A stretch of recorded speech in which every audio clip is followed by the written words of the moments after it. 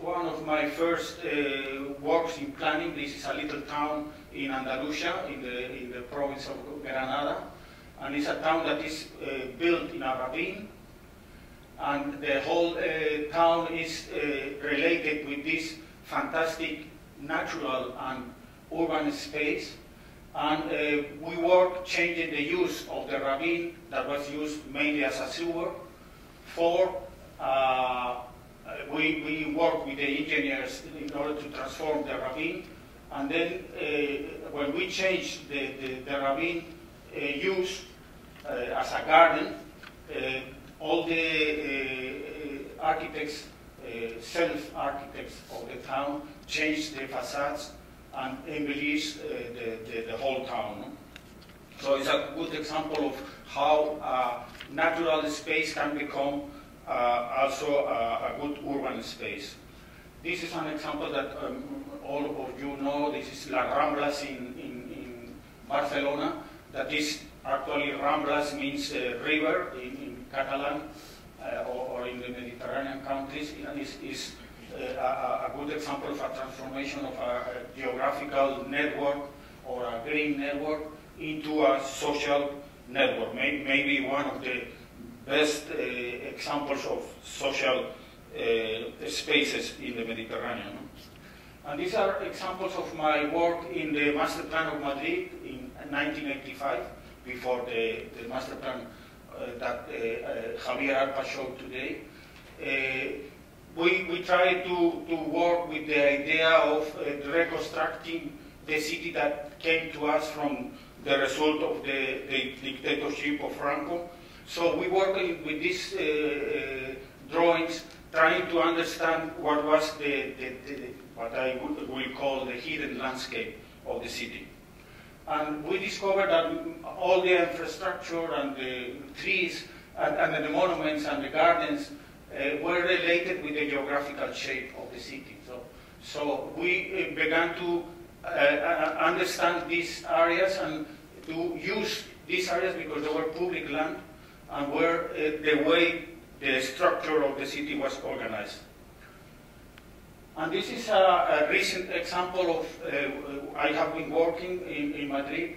This is maybe one of my last projects. This is a cattle road. I don't know if it's the right name in English.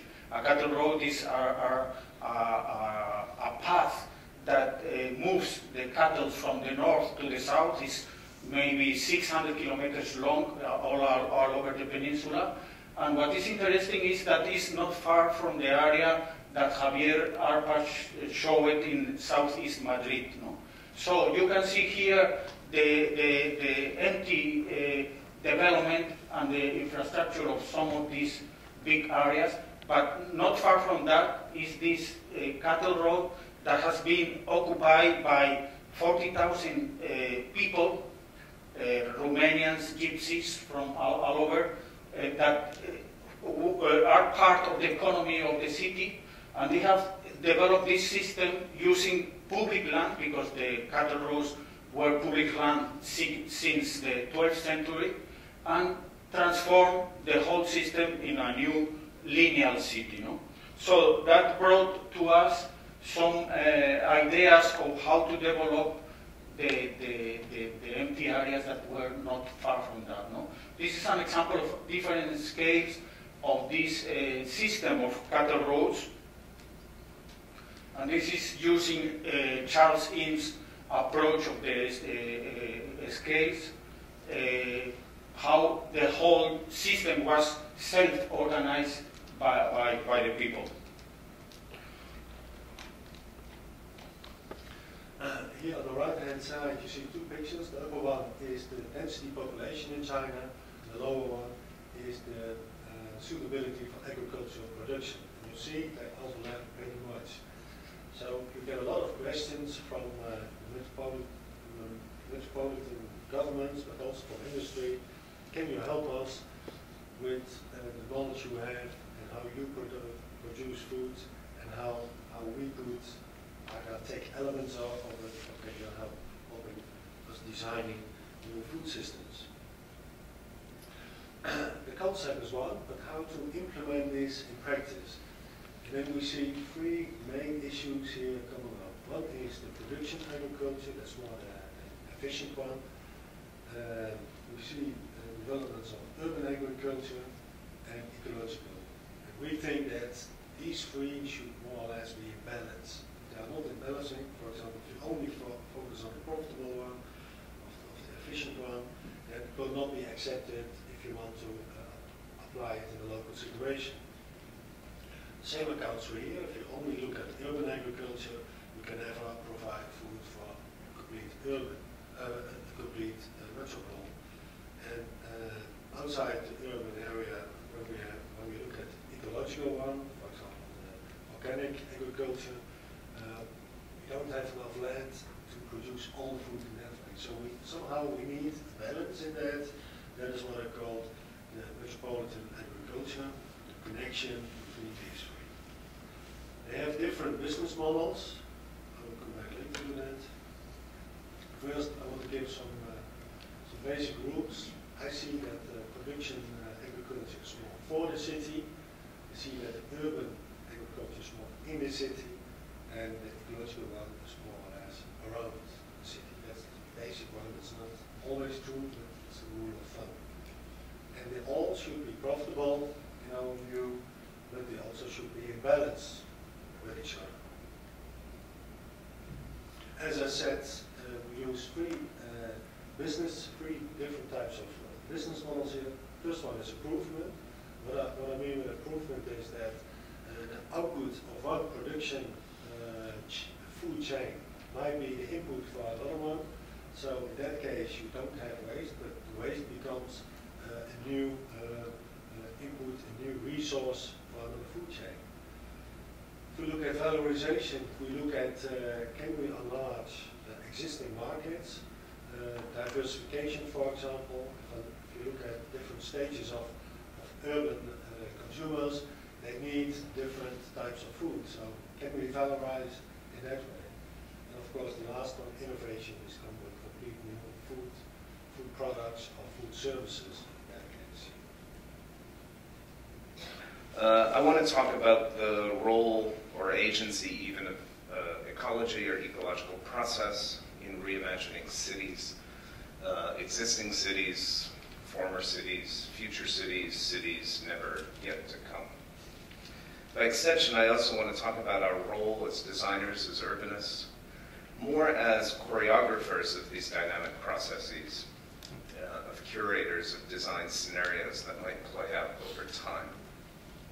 Now, you all know that ecological thinking has undergone a radical shift in the last 30, 40 years. I learned ecology is always wanting to achieve a steady state or equilibrium. Every little meadow wanted to grow up and be a mature forest, and that things like wind and fire and hurricanes and all the things that actually happen in the world were aberrations. These days, though, ecologists think about change as the norm. Right? Change is always happening. There's a lot of stuff going on at all times. And it requires a different mindset, a different thinking then in terms of how we deal with natural and ecological systems, even in urbanized places. Now, these issues have been very much part of our thinking for a number of years now. When dealing with situations where we're engaging landscape and engaging dynamic process, this is some work for a very simple, small ecological park a few years ago. Rather than beginning to think through what were the scenes, the pictures that we wanted to make, we began to think through what were the possible futures for this place, depending on how climate changed, wind changed, environmental conditions, even bureaucratic conditions might change over time. And so we began to devise a set of possible future scenarios, and then began to think through what is it that we put in place, how could we define the conditions to allow for these dynamics to unfold over time. Maybe just open with a question to Chris, because I think what he showed happening at their work in Detroit was pretty fantastic in terms of this kind of ambition of understanding urban processes not as fixed, but evolving and transforming over time.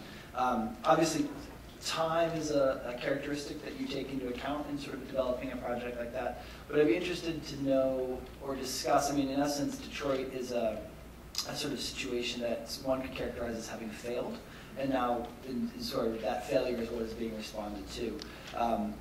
In the work, is the expectation or is there anticipation of additional failure? How does failure as a thing, maybe not specifically to that project, but in general in the way that you're working, whether it's in Minneapolis or elsewhere, how does failure build into the way that you begin to understand those development of those systems? Well, first, I might challenge the word failure, but only because I think what you see now are entire cities like Detroit or parcels like the ones I was showing in Minneapolis, simply in a different state of being. Sure. In some ways, they're still urbanized, right? There's still people around. There's still infrastructural service systems that are there to support what's going on. Problematically, of course, because in Detroit, the problem is that the infrastructure and services overscale to the current population. But I think for us it becomes a new set of conditions, right? How is it that we take this seriously as a legitimate state of being, a legitimate form of urbanism, and then begin to reinvent it? I think for Detroit, the kind of knee-jerk has been either urban agriculture is going to save it. Well, that's a lot of land to turn over to community gardens, right? Or you simply put it back to nature and let nature take its course. I think for us, it became much more provocative to begin to think a lot deeper about what the specific issues were on the ground.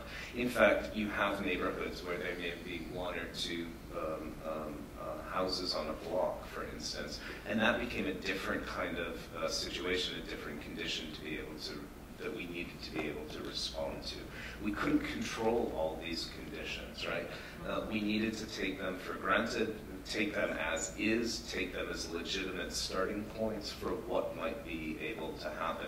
And in doing so, we could open ourselves, open others up to the idea of different forms of use, different forms of production, different forms of urbanization, I would argue, than what you might normally see in the city. I mean, to Rania's point earlier today, there is no longer a distinction, say, between what is city, what is metropolitan, what is suburban, and what is landscape. Beyond that, here you have, in some ways, an inversion of that, a reclamation of landscape back into the city, but remade in an urbanized form. I found your presentation with the strategy, the aspect, fascinating. My question now is, how do you go into reality with that? I think that all the ingredients that you were showing were extremely interesting. I'd like to see that done. How do you deploy that in reality? I think on a number of levels. One of the things we've talked about is distributed decision-making and distributed responsibility for the types of initiatives that we were suggesting. In fact, we think that we're able to help define, say, and even implement a series of demonstration projects that would begin to show people what the hell we're talking about on the one hand.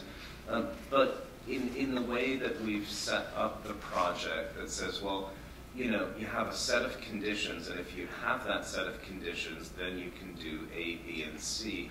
That essentially puts the decision-making in the hands of many, many other organizations, groups, philanthropists, grassroots people, entrepreneurs, a neighborhood that wants to do detailed level planning for their specific neighborhood. We've essentially given them a how-to manual of how to think through what that process might be.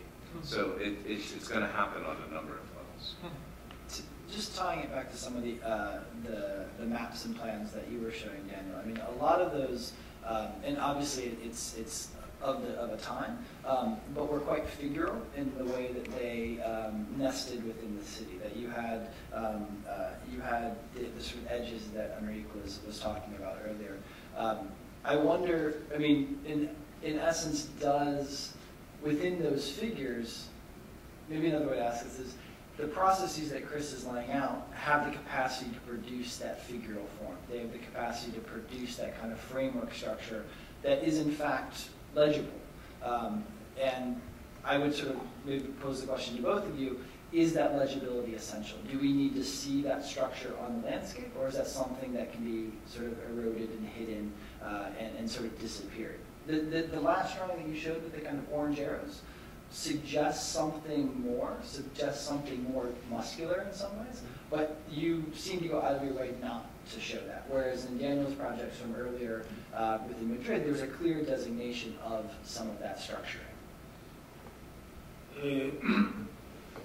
I really don't understand the whole question, but I will answer some of Seems to be a pattern. the parts I can understand.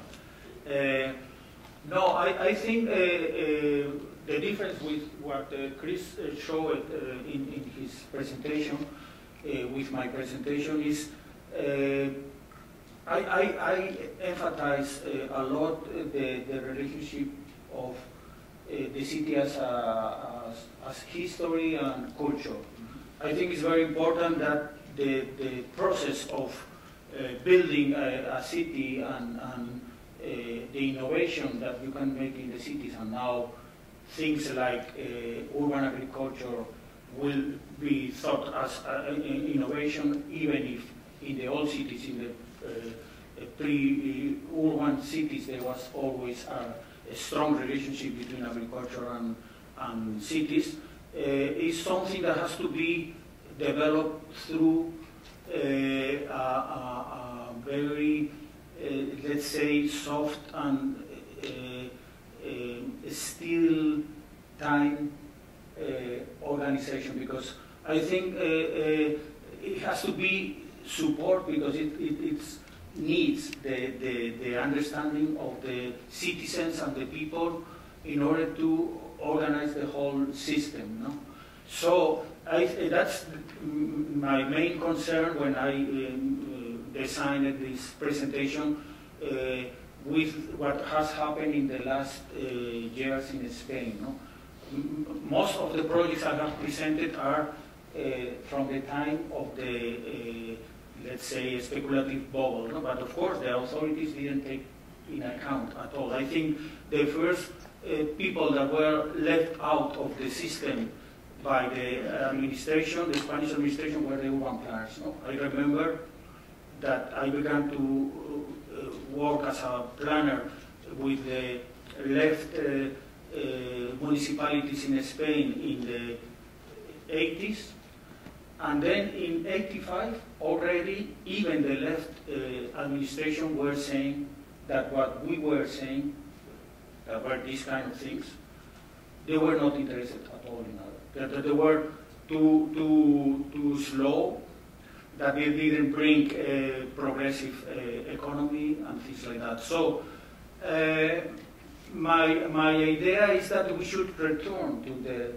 this early approach that is a traditional approach, it's nothing very new, and combine all these different activities, and that's what I wanted to present. I don't know if I have answered your question. For me, legibility is very important. I mean, I talk about process, but I don't want to get into a debate about form versus process. That was a kind of 90s debate. It was a false divide, right? I think legibility is clear. We heard this, actually at a very pragmatic level, we heard this, to say all the kind of, all the emergent meadows, all the kind of successional forests that we were seeing in Detroit, for instance, we could get excited about, ecologists could get excited about, residents saw it as blight. So the idea of marking, of being very specific in the way that you mowed or maintained or did not maintain a property, that the fence was something that very clearly marked the site as intentional. It was very, very important. But I'd say you take that all the way up to the kind of future scenarios that I was showing in those illustrative axonometrics. There is a lot of form making in that.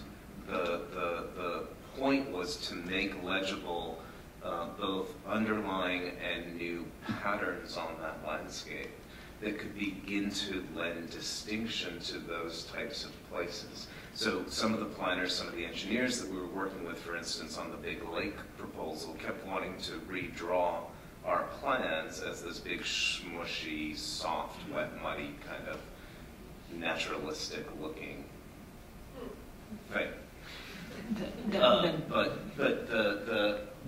You know, first of all, that kind of marsh can exist. That's a pre-urbanization marsh, an idea of a marsh that can no longer exist there. Also, to make that would cost so much money and expend so many resources. What we were doing was something that was very deliberate, very strategic. We were cutting through the roadbeds where there were existing infrastructures only in minimal and strategic ways. The roadbeds then became the pathways that people could use to access these new nature areas, and the slopes were very highly controlled in order to produce the kind of vegetation that we were looking for, right? All in the guise of something that looked very deliberate in terms of what its figuration I mean, the reason I asked the question is a bit goes back to the conversation that we were having in the first panel about the idea of modifying the network or modifying the system, and whether it's the modification of the entirety of it or it's the sort of point of intersection or at very specifically local conditions. And in some ways, I read your answer as being legibility is not important at the macro level, but legibility is important at the kind of, from a sort of perceptual level as it's experienced. That the way that it accumulates as urban form is less essential in terms of the way that it accumulates as spatial recognition within a location as you move through the city. That understanding that it's not blight, but it's intentional, understanding that it is a controlled or a constructed or a surfaced, a modified ground, as opposed to something that is just emergent. That's the critical end of that process. It's not that it accumulates into something that we can take a photo of or we can kind of put on an aerial photograph on a screen, but that those things begin to locate themselves within a kind of urbanized territory. And as they accumulate, they produce a form of the city that comes from a very different direction than the way that the form of the city that we were seeing in Madrid was conceived, which was as a whole, as a totality. That it's about the accumulation, it's not about the sort of the stamping of the city as an influence. Question for Daniel. I was also fascinated by those plans that never were, that you were showing us in the 1995. Do you think that, given the situation right now, and this is not only for Spain, but let's talk more globally, do you think that this moment of pause, of let's say, low rhythm, will make policymakers understand the kind of planning that you were proposing in the 80s? Is there any chance, any room for that? I don't know, it's a difficult question. I don't know. I don't see big changes in the ideas about, I mean, from the administrators, no? How to organize the decisions in a different way. No? I really don't see. I don't see that in what I know better, that is Spain. No? I think still they are repeating the same errors. Maybe because the strength of the developers and the global economy is such a big force that cannot deal too much with these ideas that are considered not too interesting for them. No? Let's say, for example, I don't know. I am pretty pessimistic, really. Because I think, for example, in Spain, we can see when we began to work as urban planners in the late 80s or in the 80s, urban planning was part of the programs of the politicians. No, I think there was a whole discussion about planification, about participation of the people, about the innovation of the cities, the rehab of the old structures and things like that. And very fast, I think in less than 5 years, all these issues were put away, and economic issues began to be the important issues and the important decisions. No? And a lot of the culture of urban planning, and of course it was, in some parts of it were very erroneous, especially the very tight modern urban planning. They were not considered at all, and then direct negotiations between, as you show in your first presentation, between the developers and administration was the issue. No? For example, the leaders of the municipal cities from the left and from the right, they didn't take in consideration the decisions of urban planners at all. So I don't see a change right now. Not in the minds of the developers, not in the minds of the administration. And until the administration doesn't take in account that some kind of, let's say, progressive urban planning should be part of the issue, I don't think it's going to be any change.